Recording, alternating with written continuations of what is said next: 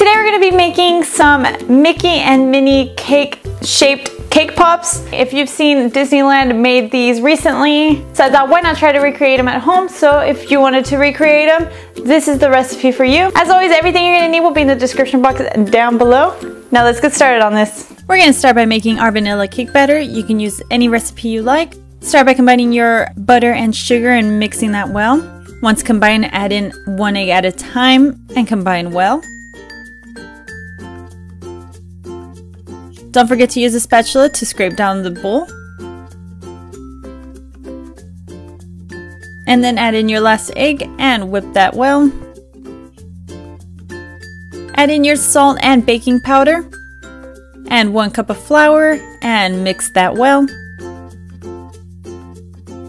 Again, use your spatula to scrape the bowl. Add in your vanilla extract and half of your milk.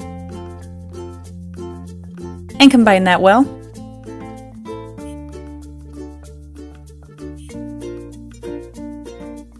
And then add half of your remaining flour, so you can add in another cup and mix that well.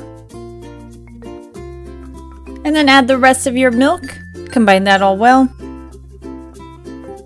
And then finally that last half cup of flour and mix well. I'm using a 1/4 sheet pan to bake this batter in. I did some butter. Placed my parchment paper and buttered that top part of it. I tend to cut my own parchment paper for my sheet pans, so whatever I have left over, I like to use for my smaller pans. You can always use flour if you don't want to use parchment paper. And then scoop out your batter. Spread it out evenly. You're just going to want to fill it about halfway. Give it a couple taps and then bake at 350 degrees. Once it's baked for about 25 to 30 minutes, let it cool. And then I cut it in 4 portions and crumbled the cake, as you can see here. And I used my hand mixer to combine all of this. Use your hands to break down any of the larger pieces and then start adding in some buttercream. I will leave my recipe down below for this as well. You can test your dough, and if it doesn't hold its shape well, add in a little more of the buttercream and combine that until it's smooth and it holds well together.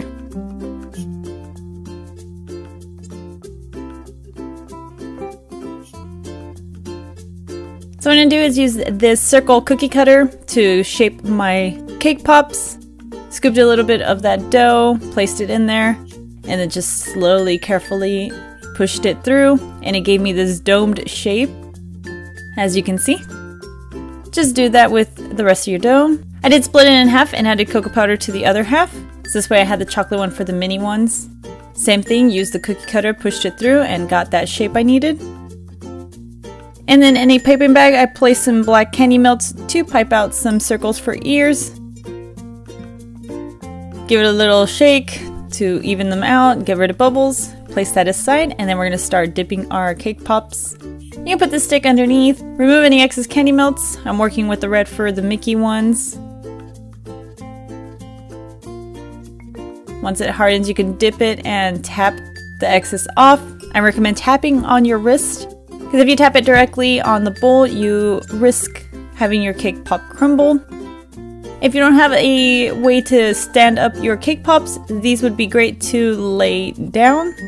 So here's my chocolate ones. I'm doing these for the mini ones in white candy melts. Remove the excess. And then just place it upside down on some parchment paper. The good thing is it doesn't have to look perfect on top because you will be adding colors to it. Dip it, tap the excess off. And we're gonna do our Mickey ones. I got my cake pops, yellow candy melts, my non-pearl sprinkles, and those ears. In a piping bag, I placed some of that yellow candy melt in it to help me do the drip effect.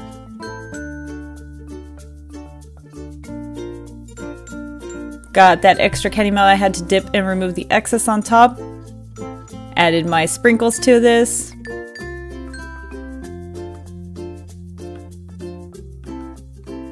Cut a little bit of the bottom of the ears off.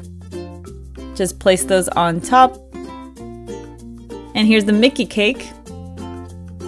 I got my chocolate cake pops, some pink candy melts in a bag, sprinkles, ears, and extra pink candy melts in a bowl.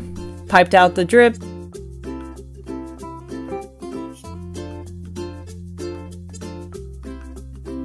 Removed the excess.